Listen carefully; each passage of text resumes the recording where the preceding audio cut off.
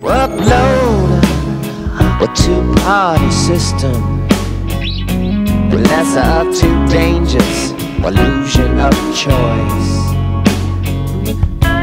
Download a veiled form of fascism. Nothing really ever changed. You never had a voice. A liberal arts education involves hearing disparate views so that we're not locked into a box.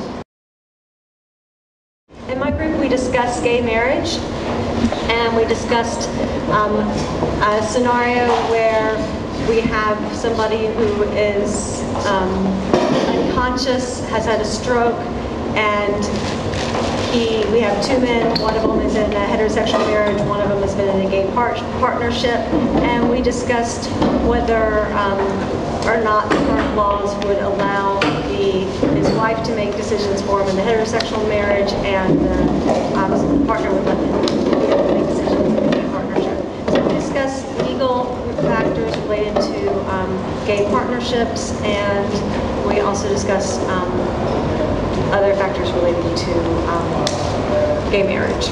First, we talked about the pros and cons of marriage as a whole, and then they asked for our opinion on what we thought about gay marriage. And my opinion personally is whatever makes you happy. I don't discriminate about if you like it the same sex or not. The defenseless child. When we watch the news and we hear about a child abducted who's 3 or 4 or 5, everyone is concerned because they're young, they can't be protected, and our hearts go out to them. In fact, it's such a popular thing, television programs are built on that sentiment. And I'd say it's just. There are 22 million missing and exploited children around the world who are abducted and are taken advantage of by predators. My point was this: if we care about the condition of the young girl or lad who is taken advantage of, and they're defenseless, and we want to rescue them, how much more so defenseless is the unborn, who can't run away from a predator, who can't make a call, who has no one to depend upon except the mother and the family. Wait until the full term of the birth and let the child be adopted. During this politics party, I went to the table of the philosopher. When there we talked about the right of abortion and pro-life, and just from the whole program, and not only that table, it made me realize both sides of the spectrum. And of course, there's no feeling what's right, ethical, moral. A lot of that goes into politics and not just economy. And I was glad I went. So the first round, we started talking about the Affordable Health Care Act.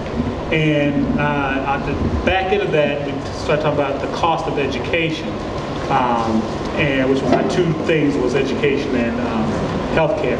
So what I found in the first group is that the education discussion was more fruitful. What position should you take with respect to how you're going to pay for this education? If a country has a good educational background, it benefits the country because it has more of the country's citizens are not just offered a job, but they are offered a career. It got a lot of college students to open their minds about the political process, on which side do they affiliate with. Some were with conservatives, some were with Democrats, some were just neither on either side of the fence. But what I took from it was just having an open mindset and thinking critically of what goes on in our country and in the economy. So I came with a lot of ideas myself. It didn't really change my views per se, but it inspired me to dig deeper into what really goes on in the political system.